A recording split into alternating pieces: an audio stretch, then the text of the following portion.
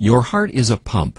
It's a muscular organ about the size of your fist and is located slightly left of center in your chest.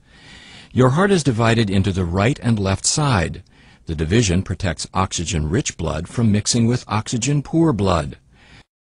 Together, your heart and blood vessels comprise your cardiovascular system, which circulates blood and oxygen around your body. In fact, your heart pumps about 5 quarts of blood every minute, and it beats about 100,000 times in one day. That's about 35 million times in a year. Oxygen-poor blood, blue blood, returns to the heart after circulating through your body.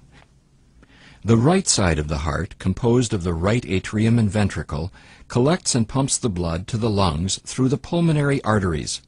The lungs refresh the blood with a new supply of oxygen, making it turn red. Oxygen-rich blood, red blood, then enters the left side of the heart, composed of the left atrium and ventricle, and is pumped through the aorta to the body to supply tissues with oxygen.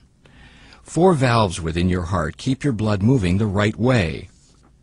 The tricuspid, mitral, pulmonary, and aortic valves work like gates on a fence. They open only one way and only when pushed on. Each valve opens and closes once per heartbeat, or about once every second. A beating heart contracts and relaxes. Contraction is called systole, and relaxing is called diastole.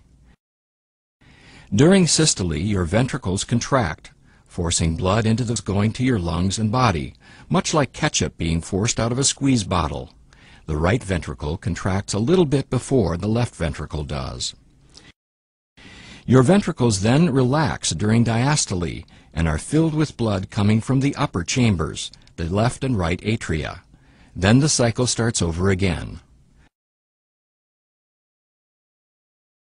Your heart is nourished by blood too. Blood vessels called coronary arteries extend over the surface of your heart and branch into smaller capillaries. Here you can see just the network of blood vessels that feed your heart with oxygen-rich blood. Your heart also has electrical wiring, which keeps it beating.